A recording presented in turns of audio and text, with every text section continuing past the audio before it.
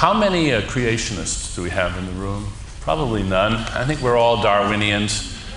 And yet, many Darwinians are anxious, a little uneasy, would like to see some limits on just how far the Darwinism goes. It's all right, spider webs, sure, they are products of evolution. The World Wide Web, I'm not so sure. Beaver dams, yes. Hoover Dam, no. Well, what do they think it is that prevents the products of human ingenuity from being themselves fruits of the tree of life, and hence, in some sense, obeying evolutionary rules? And yet people are interestingly resistant to the idea of applying evolutionary thinking to our thinking. And so I'm going to talk a little bit about that, keeping in mind that we have a lot on the program here. So you're out in the woods or you're out in the pasture and you see this ant crawling up this blade of grass. It climbs up to the top and it falls and it climbs and it falls and it climbs, trying to stay at the very top of the blade of grass. And you think, what is this ant doing? What is this in aid of? What goals is this ant trying to achieve by climbing this blade of grass? What's in it for the ant? And the answer is nothing. There's nothing in it for the ant. Well then, why is it doing this? Is it just a fluke? Yeah, it's just a fluke. It's a lancet fluke. It's a little brainworm. It's a parasitic brainworm that has to get into the stomach of a sheep or a cow in order to continue its life cycle.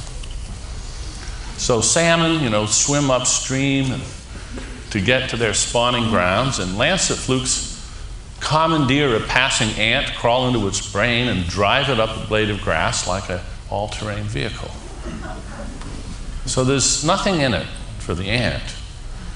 The ant's brain has been hijacked by a parasite that infects the brain, inducing suicidal behavior. Pretty scary. Well, does anything like that happen with human beings? This is all on behalf of a cause other than one's own genetic fitness, of course.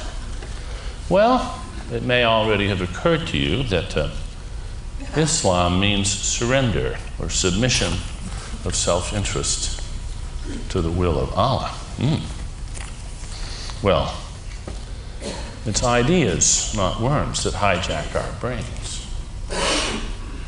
Now, am I saying that a sizable minority of the world's population has had their brain hijacked by parasitic ideas?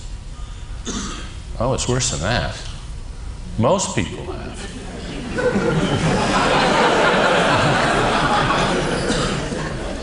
There are a lot of ideas to die for. Freedom, if you're from New Hampshire.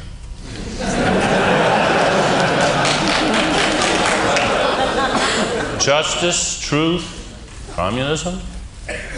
Many people have laid down their lives for communism, and many have laid down their lives for capitalism, and many for Catholicism, and many for Islam.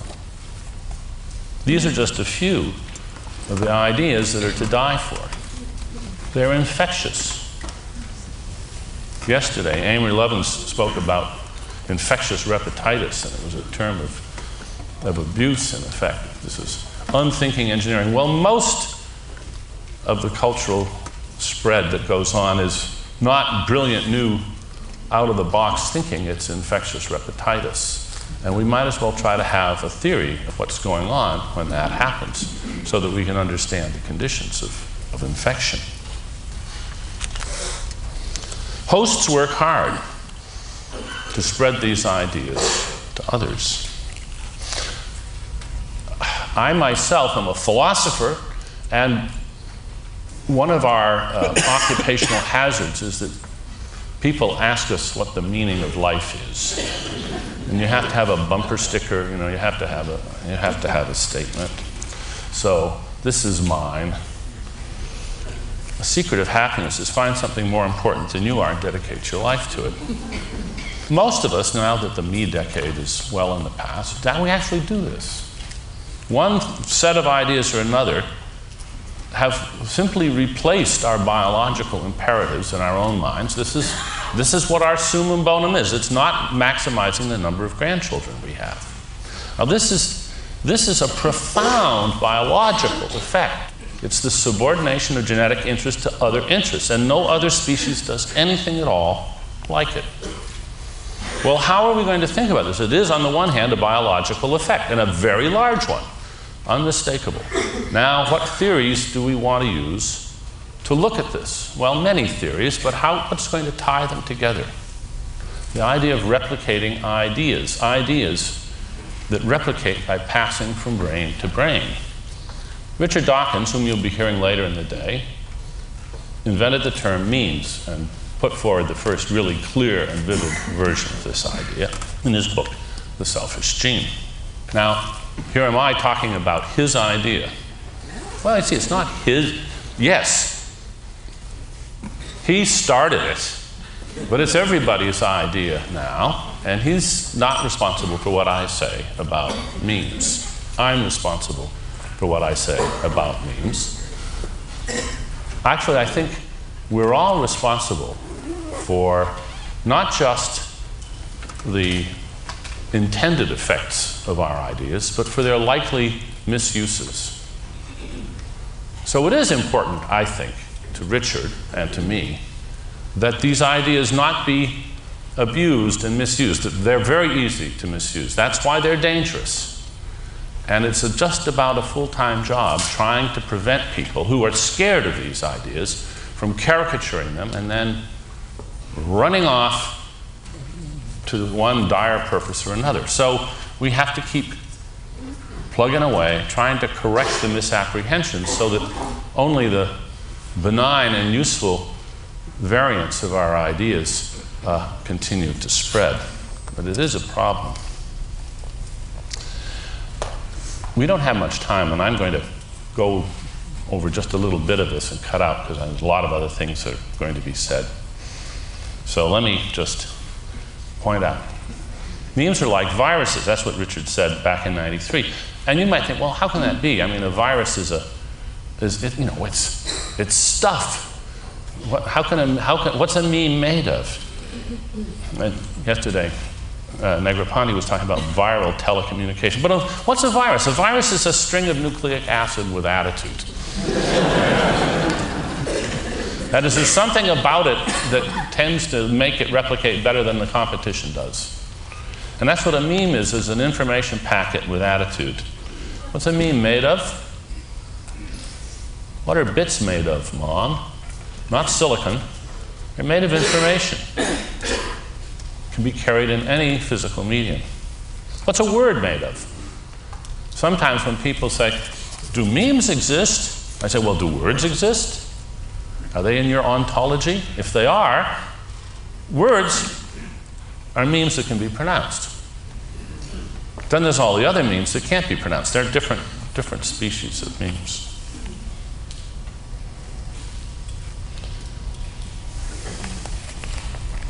Remember the Shakers? Gift to be simple, beautiful furniture. And of course, they're basically extinct now. And one of the reasons is that among the creed of Shakerdom is that one should be celibate, not just the priests, everybody. Well, not so surprising that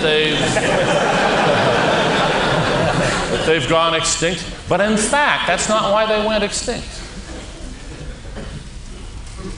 They survived as long as they did at a time when the social safety nets weren't there, and there were lots of widows and orphans, people like that, who needed a foster home. And so they had a ready supply of converts, and they could keep it going. And in principle, it could have gone on forever, with perfect celibacy on the part of the hosts, the idea being passed on through proselytizing instead of through the gene line. So the ideas can live on in spite of the fact that they're not being passed on genetically. A meme can flourish in spite of having a negative impact on genetic fitness. After all, the meme for Shakerdom was essentially a sterilizing parasite. There are other parasites which do this, which render the hosts sterile. It's part of their plan. They don't have to have minds to have a plan. I'm just going to draw your attention to just one of the many implications of the mimetic perspective, which I recommend. Not time to go into more of it.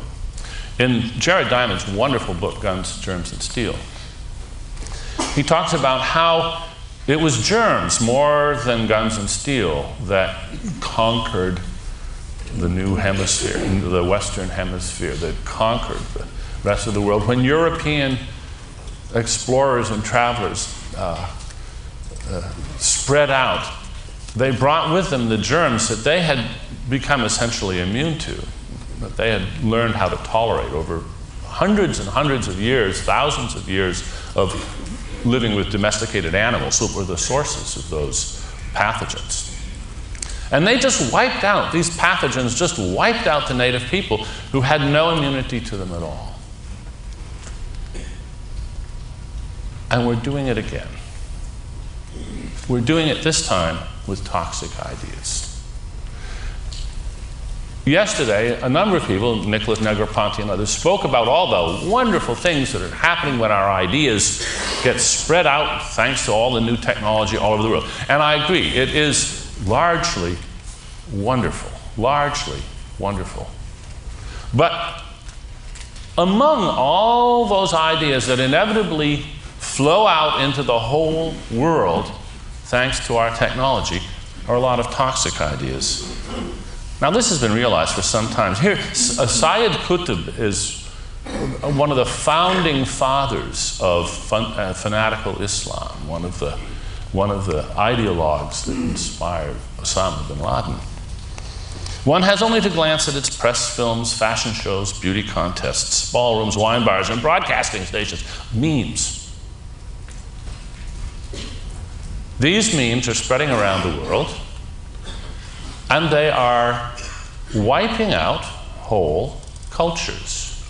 They are wiping out languages. They are wiping out traditions and practices.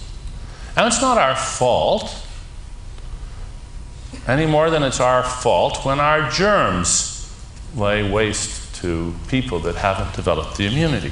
We have an immunity to all of the junk that lies around the edges of our culture. Free society, so we let pornography and all these things, you know, we shrug them off. They're like a mild cold. They're not a big deal for us. But we should recognize that for many people in the world, they are a big deal. And we should be very alert to this as we spread our education and our technology. One of the things that we are doing is we're the vectors of memes that are correctly viewed by the hosts of many other memes as a dire threat to their favorite memes, the memes that they are prepared to die for. Well, now, how are we going to tell the good memes from the bad memes? That is not the job of mimetics, of the science of mimetics. Mimetics is morally neutral. And so it should be. This is not the place for hate and anger. If you've had a friend who's died of AIDS, then you hate the HIV virus. But the way to deal with that is to do science and understand how it spreads and why in a morally neutral perspective. Get the facts, work out the implications. There's plenty of room for moral passion once we've got the facts and can figure out the best thing to do. And as with germs, the trick is not to try to annihilate them. You will never annihilate the germs. What you can do, however, is foster public health measures and the like that will encourage the evolution of avirulence, that will encourage the spread of relatively benign mutations of the most toxic varieties. That's all the time I have. So thank you very much for your attention.